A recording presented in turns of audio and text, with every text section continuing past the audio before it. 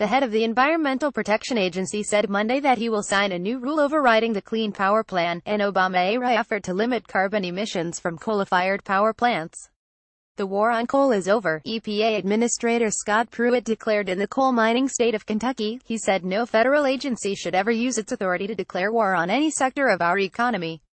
For Pruitt, getting rid of the Clean Power Plan will mark the culmination of a long fight he began as the elected Attorney General of Oklahoma. Pruitt was among about 24 attorneys general who sued to stop President Barack Obama's push to limit carbon emissions, stymieing the limits from ever taking effect. Pruitt talks to a reporter after speaking at Wayne Supply in Hazard, Kentucky, on Monday. Pruitt said no federal agency should ever use its authority to say to you we are going to declare war on any sector of our economy.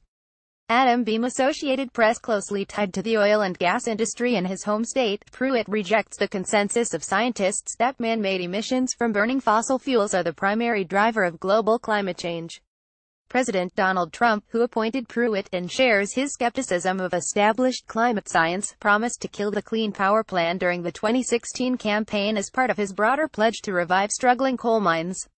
We think it stops further decline of coal-fired plants in his order Tuesday. Pruitt is expected to declare that the Obama-era rule exceeded federal law by setting emissions standards that power plants could not reasonably meet.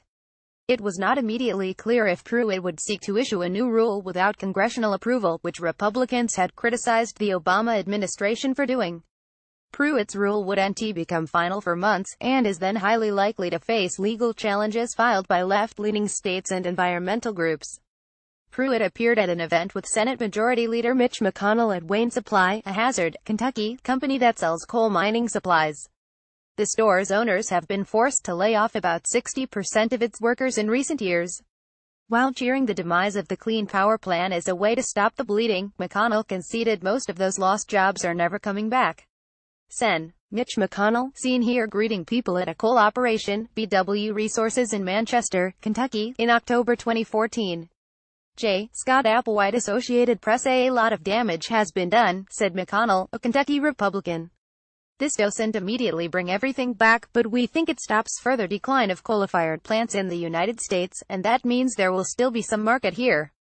Obama's plan was designed to cut U.S. carbon dioxide emissions to 32% below 2005 levels by 2030. The rule dictated specific emission targets for states based on power plant emissions and gave officials broad latitude to decide how to achieve reductions. The Supreme Court put the plan on hold last year following legal challenges by industry and coal-friendly states.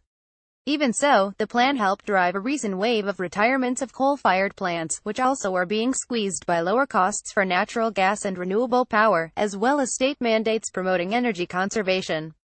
This president has tremendous courage. The withdrawal of the Clean Power Plan is the latest in a series of moves by Trump and Pruitt to dismantle Obama's legacy on fighting climate change, including the delay or rollback of rules limiting levels of toxic pollution in smokestack emissions and wastewater discharges from coal-burning power plants. On Thursday, Trump nominated former coal industry lobbyist Andrew Wheeler to serve as Pruitt's top deputy at EPA, one of several recent political appointees at the agency with direct ties to fossil fuel interests. The president announced earlier this year that he will pull the United States out of the landmark Paris Climate Agreement. Nearly 200 countries have committed to combat global warming by reducing carbon dioxide and other greenhouse gases that contribute to global warming. This president has tremendous courage, Pruitt said Monday. He put America first and said to the rest of the world, we are going to say no and exit the Paris Accord. That was the right thing to do. Despite the rhetoric about saving coal, government statistics show that coal mines currently employ only about 52,000 workers nationally, a modest 4% uptick since Trump became president. Those numbers are dwarfed by the jobs created by building such clean power infrastructure as wind turbines and solar arrays.